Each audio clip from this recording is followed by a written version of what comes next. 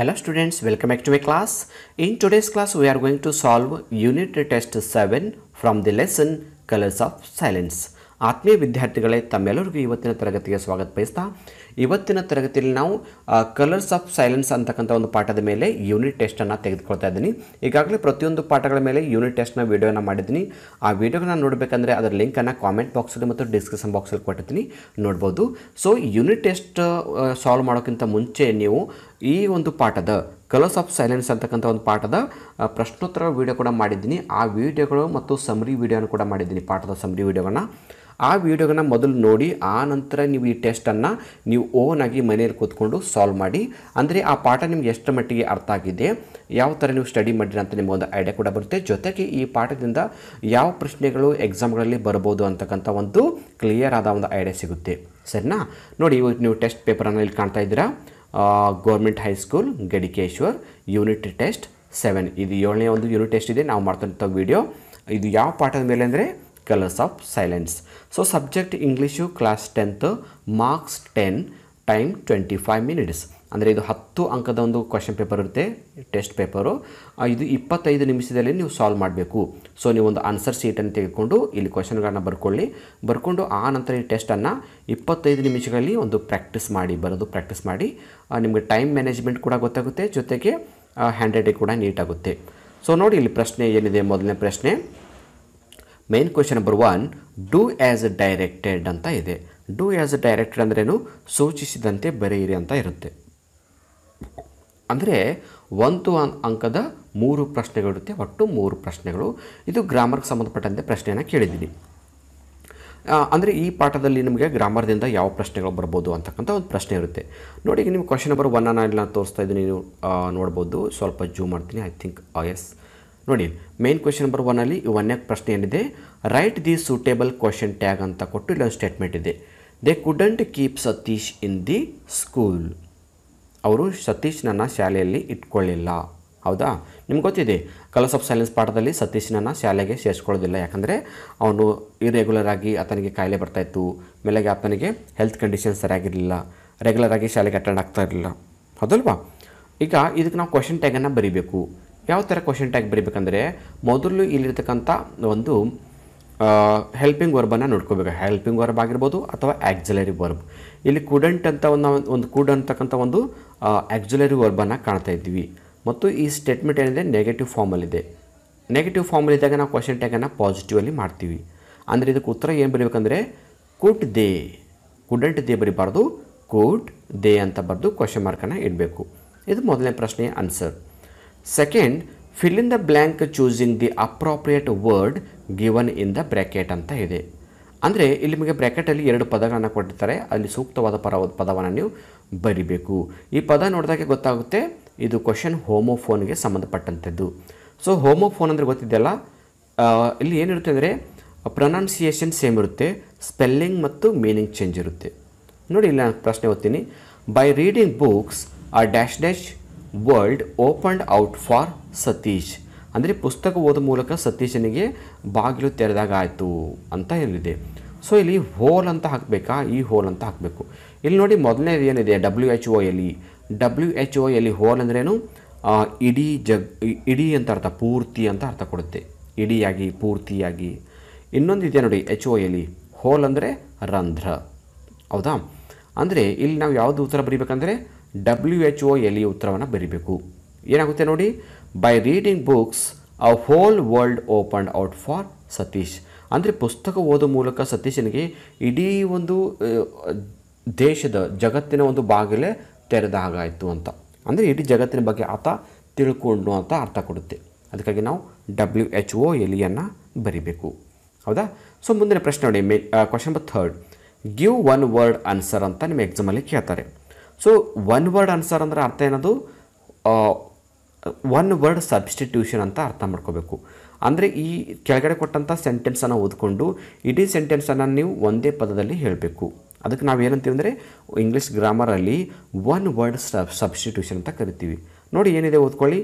Art of making figure in stone, wood, metal etcetera. Art of making figure ಅಂದ್ರೇನು? Design. Stone ಅಂದರೆ ಕಲ್ಲು, wood ಅಂದರೆ ಕಟ್ಟಿಗೆ, metal ಅಂದರೆ ಕಬ್ಬಿಣದ ವಸ್ತುಗಳು. ಅಂದರೆ ಕಲ್ಲಿನಲ್ಲಿ, ಕಟ್ಟಿಗೆಯಲ್ಲಿ ಅಥವಾ ಕಬ್ಬಿಣದ ಸಾಮಾನುಗಳಲ್ಲಿ, ವಸ್ತುವಿನಲ್ಲಿ ಚಿತ್ರಗಳನ್ನು ಇಳಿಸೋದು, ಡಿಸೈನ್ಸನ್ನು ಮಾಡೋದನ್ನು ನಾವು ಏನಂತ ಕರಿತೀವಿ ಅಂತ ಇದೆ. ಸೊ ಇದಕ್ಕೆ ನಾವು ಇದು ಕೂಡ ಆ ಪಾಠದಿಂದ ಬಂದಿದೆ, ಸತೀಶ್ ಕಲರ್ಸ್ ಆಫ್ ಸೈಲೆನ್ಸ್ ಅಂತಕ್ಕಂಥ ಪಾಠದಿಂದ. ಇದಕ್ಕೆ ನಾವು ಉತ್ತರ ಏನು ಬರೀಬೇಕಂದ್ರೆ ಮೂರನೇ ಪ್ರಶ್ನೆಗೆ ಸ್ಕಲ್ಪ್ಚರ್.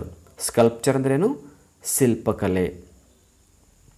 SCULPTURE. ಅದನ್ನು ನಾವು ಉತ್ತರವನ್ನು ಕೂಡ ನಿಮಗೆ ತೋರಿಸ್ತೀನಿ, ಇಲ್ಲಿ ನೋಡ್ಬೋದು. ಯಾಕಂದರೆ ಕೀ ಆನ್ಸರ್ ಕೂಡ ಇದರ ಜೊತೆಗೆ ಇಲ್ಲಿ ನಾನು ಕೀ ಆನ್ಸರ್ ಕೂಡ ಮಾಡಿದ್ದೀನಿ ನೋಡಿ. ಮೊದಲನೇದು ಕ್ವಶನ್ ಟ್ಯಾಗ್ ಏನಿದೆ ನಾವು ನೋಡ್ತಾ ಇದ್ದೀವಲ್ಲ, ಕುಡ್ದೆ ಅಂತ ಹೇಳಿದಲ್ವಾ. ಎರಡನೇದು WHO ಅಲ್ಲಿ ಹೋಮೋಫೋನ್. ಥರ್ಡ್ ಉತ್ತರ ಇಲ್ಲಿದೆ ನೋಡಿ, art of making figures in stone. ಹೌದಾ, ಅದು ಯಾವುದು? ಸ್ಕಲ್ಪ್ಚರ್. ಸ್ಕಲ್ಪ್ಚರ್ ಅಂದ್ರೇನು? ಶಿಲ್ಪಕಲೆ, ಕಲ್ಲಿನಲ್ಲಿ ಚಿತ್ರಗಳನ್ನ ಇಳಿಸೋದು. ಹೌದಾ. ಸೊ ನೆಕ್ಸ್ಟ್ ಮತ್ತೆ ಕ್ವಶನ್ ನೋಡೋಣ. ಈಗ ನಾವು ಗ್ರಾಮರ್ ಕ್ವಶನ್ಸನ್ನು ಡಿಸ್ಕಸ್ ಮಾಡಿದ್ವಿ, 3 ಅಂಕದ್ದು. ಸೊ ಇವುಗಳು ನಿಮ್ಮ ಎಕ್ಸಾಮ್ಗಳಲ್ಲಿ ಬರ್ತಕ್ಕಂಥ ಒಂದು ಸಾಧ್ಯತೆ ಇರುತ್ತೆ ಗ್ರಾಮರ್ದು. ಸೊ ಗ್ರಾಮರ್ ಪ್ರಶ್ನೆಗಳನ್ನ ನೀಟಾಗಿ ಓದ್ಕೊಳ್ಳಿ. ಈಗ next main question number 2. Answer the following questions in 2 or 3 sentences. ಕೆಳಗಿನ ಪ್ರಶ್ನೆಗಳಿಗೆ 2 ಅಥವಾ 3 ವಾಕ್ಯದಲ್ಲಿ ಉತ್ತರಿಸಿ ಅಂತ ಇದೆ.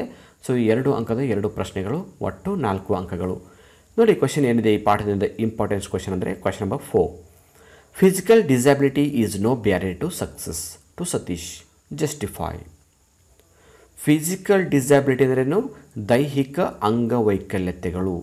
ಫಿಸಿಕಲ್ ಹ್ಯಾಂಡಿಕ್ಯಾಪ್ ಅಂತ ಕರಿತೀವಲ್ಲ ಅದು. No barrier. ಬ್ಯಾರಿಯರ್ ಅಂದ್ರೇನು? ಅಡ್ಡಿ ಬರುವುದು. ಜಸ್ಟಿಫೈ. ಹೌದಾ, ಅಂದರೆ ದೈಹಿಕ ಅಂಗವೈಕಲ್ಯತೆಗಳು ಸಾಧನೆಗೆ ಅಡ್ಡಿ ಬರೋದಿಲ್ಲ ಅಂತಕ್ಕಂಥದ್ದನ್ನು ಸತೀಶನ ಜೀವನದೊಂದಿಗೆ ನಾವು ಹೋಲಿಸಿ ಸ್ಪಷ್ಟೀಕರಿಸಿ ಬರೀಬೇಕು. ಅಂದರೆ ದೈಹಿಕ ಅಂಗವೈಕಲ್ಯತೆಗಳು ವ್ಯಕ್ತಿಯ ಸಾಧನೆಗೆ ಅಡ್ಡಿ ಬರೋದಿಲ್ಲ ಅಂತಕ್ಕಂಥದ್ದು ಬರಿಬೇಕಾಗುತ್ತೆ. ಅಂದರೆ ಸತೀಶ್ ಗುಜರಾಲ್ ಫಿಸಿಕಲಿ ಹ್ಯಾಂಡಿಕ್ಯಾಪ್ ಆದರೂ ಕೂಡ ಆತ ವರ್ಲ್ಡ್ ಸಾಧನೆಯನ್ನು ಮಾಡ್ದಲ್ಲ, ಅದರ ಬಗ್ಗೆ ನಾವು ಇಲ್ಲಿ ಬರೀಬೇಕಾಗುತ್ತೆ. ಸೊ ಇದಕ್ಕೆ ಉತ್ತರ ಏನು ಬರೀಬೇಕು? ಕೀ ಆನ್ಸರ್ ನೋಡೋಣ. ಈಗ ನಾವು ನಮಗೆ ಕ್ವಶನ್ ನಂಬರ್ 4 ಕಾಣ್ತಾ ಇದೆ ನೋಡಿ. ಇಲ್ಲಿ ಕ್ವಶನ್ ನಂಬರ್ 4ನ ಒಂದು ಆನ್ಸರ್ ನೋಡ್ತಾ ಇರಿ. I am setting the page. Okay, ಇಲ್ಲಿ ನೋಡಿ. After the accident Satish last formal education. So ಆ ಸತೀಶನಿಗೆ ಆ ಒಂದು ಘಟನೆ ಆದ ನಂತರ ಅವನಿಗೆ ಔಪಚಾರಿಕ ಶಿಕ್ಷಣ ಸಿಗಲಿಲ್ಲ. ಫಾರ್ಮಲ್ ಎಜುಕೇಷನ್ ಅಂದ್ರೂ ಔಪಚಾರಿಕ ಶಿಕ್ಷಣ ಅಥವಾ ಶಾಲಾ ಶಿಕ್ಷಣ. His father and brother encouraged him. So ಅದಕ್ಕಾಗಿ ಅವ್ರ ತಂದೆಯವರು ಮತ್ತು ಅಣ್ಣ ಅವನನ್ನು ತುಂಬಾ ಪ್ರೋತ್ಸಾಹ ಮಾಡ್ತಾರೆ. ಹಿ excelled in painting, sculpture and architecture. ಮುಂದೆ ಸತೀಶ್ ಗುಜರಾಲ್ ಪ್ರಯತ್ನದಿಂದ ಏನಾಗ್ತದೆ ಅಂದರೆ ಪೇಂಟಿಂಗಲ್ಲಿ, ಚಿತ್ರಕಲೆಯಲ್ಲಿ ಮತ್ತು ಶಿಲ್ಪಕಲೆಯಲ್ಲಿ, ವಾಸ್ತುಶಿಲ್ಪದಲ್ಲಿ ತನ್ನ ಒಳ್ಳೆಯ ಹೆಸರನ್ನು ಮಾಡ್ತಾನೆ. ಇಲ್ಲಿ ನೋಡಿ, ಪೇಂಟಿಂಗ್ ಅಂದ್ರೇನು? ಚಿತ್ರಕಲೆ. ಸ್ಕಲ್ಪ್ಚರ್ ಅಂದರೆ ವಾಸ್ತುಶಿಲ್ಪ. ಆರ್ಕಿಟೆಕ್ಚರ್ ಅಂದರೆ ಶಿಲ್ಪಕಲೆ, ಅದು ವಾಸ್ತುಶಿಲ್ಪ. ಇದು ಆರ್ಕಿಟೆಕ್ಚರ್ ಅಂದರೆ ವಾಸ್ತುಶಿಲ್ಪ, ಸ್ಕಲ್ಪ್ಚರ್ ಅಂದರೆ ಶಿಲ್ಪಕಲೆ. ಹೌದಾ. ಮುಂದೆ ನೋಡಿ, he also wrote several books. ಇನ್ನು ಸತೀಶ್ ಗುಜರಾಲ್ ಹಲವಾರು ಪುಸ್ತಕಗಳು ಕೂಡ ಬರೆದರು. He was awarded the order of crown and Padma Vibhushan. ಮತ್ತು ಅವರಿಗೆ ಆರ್ಡರ್ ಆಫ್ ಕ್ರೌನ್ ಮತ್ತು ಪದ್ಮವಿಭೂಷಣ ಪ್ರಶಸ್ತಿ ಸಿಕ್ತು. ಸೊ ಇದರಿಂದ ಏನು ಗೊತ್ತಾಗುತ್ತೆ? ದೈಹಿಕ ಅಂಗವೈಕಲ್ಯತೆಗಳು ವ್ಯಕ್ತಿಯ ಸಾಧನೆಗೆ ಅಡ್ಡಿ ಬರೋದಿಲ್ಲ. ಈತ ದೈಹಿಕ ಅಂಗವೈಕಲ್ಯ ಹೊಂದಿದ್ರು ಕೂಡ, ಸತೀಶ್ ಗುಜರಾಲ್ ಫಿಸಿಕಲಿ ಹ್ಯಾಂಡಿಕ್ಯಾಪ್ ಆಗಿದ್ದರೂ ಕೂಡ ಇಷ್ಟೆಲ್ಲ ಸಾಧನೆ ಮಾಡಿದ್ರಲ್ಲ, ಅದಕ್ಕೆ ನಾವು ಏನಾದರೂ ಜೀವನದಲ್ಲಿ ಸಾಧನೆ ಮಾಡಬೇಕಂದ್ರೆ ದೈಹಿಕ ಅಂಗವೈಕಲ್ಯತೆಗಳೇ ಅಡ್ಡಿ ಬರೋದಿಲ್ಲ ಅಂತ ಇದು ಪ್ರಶ್ನೆಯ ಉತ್ತರವನ್ನು ಬರೀಬೇಕು. ಸೊ ನೆಕ್ಸ್ಟ್ ಕ್ವಶನ್ ನೋಡಿ, ಕ್ವಶನ್ ನಂಬರ್ 5 ಇದೆ. 5 ಕ್ವಶನ್ ಏನಿದೆ ಅಂತ ನಾನು ಓದ್ತೀನಿ, ಸ್ವಲ್ಪ ಪೇಜ್ ಸೆಟಪ್ ಮಾಡ್ತಾಯಿದ್ದೀನಿ. Okay, question number 5. Which action of Satish changed his fathers attitude. Attitude ಅಂದ್ರೇನು? ಮನಸ್ಥಿತಿ, ಮನೋಬಲ. ಅಂದರೆ ಸತೀಶನ ಯಾವ ಒಂದು ಕೆಲಸ ಅಥವಾ ಕ್ರಿಯೆ ಅವರ ತಂದೆಯ ಮನಸ್ಸನ್ನು ಬದಲಾಯಿಸುವಲ್ಲಿ ಸಹಾಯ ಆಯಿತು. ಅಂದರೆ ತಂದೆಯವರು ಮೊದಲು ಸತೀಶನಿಗೆ ಡ್ರಾಯಿಂಗ್ ಇಳಿಸೋದು ಬೇಡ ಅಂತಿದ್ದರು, ಬಟ್ ಆ ನಂತರ ಅವರು ಡ್ರಾಯಿಂಗ್ ಇಳಿಸೋದಕ್ಕೆ ಒಪ್ಕೋತಾರೆ. ಸೊ ಈ ಥರ ಅವರ ಅಟಿಟ್ಯೂಡು, ತಂದೆಯವರ ಮನಸ್ಸು ಚೇಂಜ್ ಆಗಲಿಕ್ಕೆ ಸತೀಶನ ಯಾವ ಒಂದು ವರ್ತನೆ ಕಾರಣ ಅಂತ. ಹೌದಾ. ಸೊ ಇದು turning point of the lesson ಅಂತ ಹೇಳ್ತೀವಿ ಈ ಪ್ರಶ್ನೆಯನ್ನು. ನೋಡಿ, ಈ ಪ್ರಶ್ನೆಗೆ ನಾವು ಉತ್ತರವನ್ನು ಯಾವ ಥರ ಬರೀಬೇಕು. ಈಗ ನಾವು ಕೀ ಆನ್ಸರ್ ನೋಡೋಣ. Question number 5 answer. Satish painted in spite of his fathers opposition. ಅಂದರೆ ತಂದೆಯವರ ವಿರೋಧದ ಮಧ್ಯೆಯೂ ಸತೀಶ್ ತನ್ನ ಪೇಂಟಿಂಗನ್ನು ಮುಂದುವರಿಸ್ತಾನೆ. So one day his father when he saw him mixing the colour on palette. Palette ಅಂದ್ರೇನು? ಆ ಬಣ್ಣ ಕಾಣಿಸ್ತಕ್ಕಂಥ plate. Realised that painting could bring him happiness and also can be source to let out his feelings. So his father changed his attitude. So ಆ ತಂದೆಯವರು ಅವನಿಗೆ drawing ಇಳಿಸಲು opposition ಮಾಡ್ತಿದ್ರು ಪ್ರಾರಂಭದಲ್ಲಿ. But ಒಂದು ದಿವಸ ಏನಾಗುತ್ತೆ, ಸತೀಶು ತುಂಬ ಮಗ್ನವಾಗಿ ಬಣ್ಣವನ್ನು ಕಲಿಸೋದು, ಚಿತ್ರಗಳಿಗೆ ಬಣ್ಣವನ್ನು ನೀಡೋದ್ರಲ್ಲಿ ತುಂಬ ಬ್ಯುಸಿಯಾಗಿರ್ತಾನೆ. ಇದನ್ನು ನೋಡಿಕೊಂಡು ತಂದೆಯವರಿಗೆ ಅನಿಸುತ್ತೆ ಮಗನ ಒಂದು ಆಸಕ್ತಿ ಅದೇ ಕ್ಷೇತ್ರದಲ್ಲಿದೆ, ಸೊ ಹೀಗೆ ಅವನಿಗೆ ನಾವು ತೊಂದರೆ ಕೊಡೋ ಬದಲಿ ಅವನ ಆಸಕ್ತಿಯ ಫೀಲ್ಡಲ್ಲಿ ಬೆಳೀಲಿ ಅಂತ ಅವ್ರ ತಂದೆ ತಮ್ಮ ಮನಸ್ಸನ್ನು ಬದಲಾಯಿಸಿಕೊಂಡರು. So his father change his attitude. So ಮಗನ ಈ ಒಂದು ಆಸಕ್ತಿ, ಮಗನ ಈ ಒಂದು ಕ್ರಿಯೆಯ ಒಂದು ಏಕಾಗ್ರತೆಯನ್ನು ಕಂಡು ತಂದೆಯವರೇ ಮಾಡ್ತಾರೆ, ತನ್ನ ಮನಸ್ಥಿತಿಯನ್ನು ಬದಲಾಯಿಸಿಕೊಂಡ್ರು. ಇಷ್ಟನ್ನೇ ಬರೆದರೆ ಸಾಕು, ನಾವು ಈಸಿಯಾಗಿ 2 ಅಂಕನ ಸ್ಕೋರ್ ಮಾಡ್ಬೋದು. ಈಗ ಕೊನೆಯ ಕ್ವಶನ್ ಪೇಪರ್ನ ಒಂದು ಕೊನೆಯ ಹಂತಕ್ಕೆ ಬರ್ತಾ ಇದ್ವಿ. ಸೊ ಇದು ನಮಗೆ 3 ಅಂಕದ ಪ್ರಶ್ನೆ ಇದೆ, ಎಕ್ಸ್ಟ್ರಾಕ್ಟ್ ಕ್ವಶನ್. ನೋಡಿ, main question number 3, read the following extract and answer the questions that follow. ಇದು ಒಂದು ಪ್ರಶ್ನೆ 3 ಅಂಕದ್ದು. ಕ್ವಶನ್ ನಂಬರ್ 6 ನೋಡಿ, if you want to get on in life you have to read a lot. ಇಲ್ಲಿ get on ಅಂತಕ್ಕಂಥ phrase meaning ಏನು, ಮುಂದೆ ಬರುವುದು. ಜೀವನದಲ್ಲಿ ನಾವು ಮುಂದೆ ಬರಬೇಕಂದ್ರೆ ಚೆನ್ನಾಗಿ ಓದ್ಕೋಬೇಕು ಅಂತ ಒಂದು ಸ್ಟೇಟ್ಮೆಂಟ್ ಇದೆ. Question A, who is the speaker. ಈ ಮಾತನ್ನು ಯಾರು ಹೇಳಿದರು? If you want to get on life you have to read a lot. ಜೀವನದಲ್ಲಿ ಮುಂದೆ ಬರಬೇಕಂದ್ರೆ ನೀನು ಚೆನ್ನಾಗಿ ಓದಬೇಕು ಅಂತ ಈ ಮಾತನ್ನು ಯಾರು ಹೇಳಿದ್ರು? ಈ ಮಾತನ್ನು ಅವತಾರ್ ನರೇನ್ ಅವರು ಹೇಳ್ತಾರೆ, ಅಂದರೆ father of Satish. Question B, who is you referred here. ಇಲ್ಲಿ ಯು ಅಂದರೆ ಯಾರು? ನೀನು ಚೆನ್ನಾಗಿ ಓದಬೇಕು. ಇಲ್ಲಿ ನೀನು ಅಂದರೆ ಯಾರು? ಸತೀಶ್ ಗುಜ್ರಾಲ್, ಅಥವಾ ಸತೀಶ್ ಅಂತ ಅಷ್ಟೇ ಬರೆದ್ರೆ ಸಾಕು, ಗುಜ್ರಾಲ್ ಬೇಡ, Satish. Question C, which books did the speaker offer. ಅಂದರೆ ತಂದೆಯವರು ಮಗನಿಗೆ ಓದೋ ಸಲುವಾಗಿ ಯಾವ ಪುಸ್ತಕಗಳನ್ನು ತಂದು ಕೊಟ್ಟರು ಅಂತ ಇದೆ. ಸೊ ಯಾವ ಪುಸ್ತಕ ತಂದು ಕೊಟ್ಟರು ಅಂತ ನಾವೀಗ ಕೀ ಆನ್ಸರ್ಗೆ ಹೋಗೋಣ. ಇಲ್ಲಿ ನಾವು ಕೀ ಆನ್ಸರ್ ನೋಡ್ತಾ ಇದ್ವಿ. ಆ ಕ್ವೆಶನ್ ಸಿ ಇಲ್ಲಿದೆ ನೋಡಿ, the life of Garibaldi, the works of Munshi Premchand, Sharath Chandra and several others. So Satish ಅವರು ತಂದೆಯವರು ಏನು ಮಾಡ್ತಾರೆ, ಸತೀಶ್ ಮನೆಗೆ ಕೂತ್ಕೊಂಡು ಚೆನ್ನಾಗಿ ಓದಲಿ ಅಂತ ದ ಲೈಫ್ ಆಫ್ ಗ್ಯಾರಿಬಾಲ್ಡಿ ಅಂತಕ್ಕಂಥ ಒಂದು ಪುಸ್ತಕವನ್ನು, ಮತ್ತು ಮುನ್ಸಿ ಪ್ರೇಮ್ಚಂದ್ ಅವರು ಬರೆದಂಥ ಪುಸ್ತಕಗಳು, ಶರತ್ ಚಂದ್ರ ಅವರು ಬರೆದಂಥ ಪುಸ್ತಕಗಳು, ಹಾಗೂ ಇತರ ಲೇಖಕರು ಬರೆದಂಥ ಪುಸ್ತಕನ ತಂದುಕೊಟ್ರು. ಇಲ್ಲಿ ಮುಖ್ಯವಾಗಿ ನಾವು the life of Garibaldi, Munshi Premchand, Sharath Chandra ಈ ಪಾಯಿಂಟ್ಸನ್ನು ನೆನ್ಪಿಟ್ಕೊಂಡು ಬರೀಬೇಕು. ಸೊ ಈ ಪಾಠಗಳಿಂದ ನಾವು ಇಷ್ಟು ಕ್ವಶನ್ಗಳನ್ನ ಇವತ್ತು ನಾವು ಡಿಸ್ಕಸ್ ಮಾಡಿದ್ವಿ. ಇದು ಕ್ವಶನ್ ಪೇಪರ್. ಸೊ ಈ ವಿಡಿಯೋ ಈಗ ಮುಗಿದ ನಂತರ ನೀವು ಏನು ಮಾಡಿ, ಈ ಕ್ವಶನ್ ಪೇಪರನ್ನು ಒಂದು ಆನ್ಸರ್ ಶೀಟಲ್ಲಿ ನೀಟಾಗಿ ಬರ್ಕೊಂಡು ಆಮೇಲೆ ನೀವು ಒಂದು ಟೈಮನ್ನು ನೋಡಿಕೊಂಡು 25 ನಿಮಿಷದಲ್ಲಿ ಈ ಕ್ವಶನ್ ಪೇಪರ್ನ ಸಾಲ್ವ್ ಮಾಡೋಕ್ಕೆ ಪ್ರಯತ್ನ ಮಾಡಿ.